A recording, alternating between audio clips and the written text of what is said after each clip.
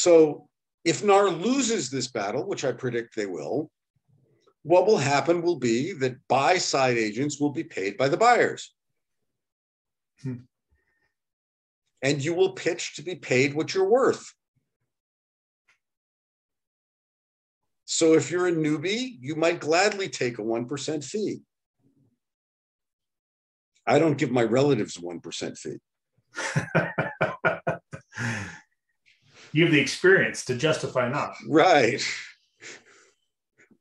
So the buyer you would pitch how much I'm worth, how can I sell this for more because of my expertise, experience, rather than an expected 2 to 3 to 4. When I was in Naples, Florida, my normal pitch, because I was pitching out-of-state people to come down, fly down, look at a house and buy, was I don't care what the other side is offering me. You and I will figure out what I'm worth, and I either will rebate you the difference or maybe you'll write me an extra check. Okay.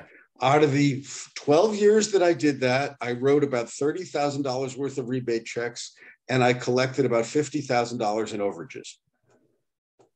Okay, your batting average is good. you should. All right. So I told people, I don't care what they're offering. We'll decide at the end of the transaction what you thought I was worth.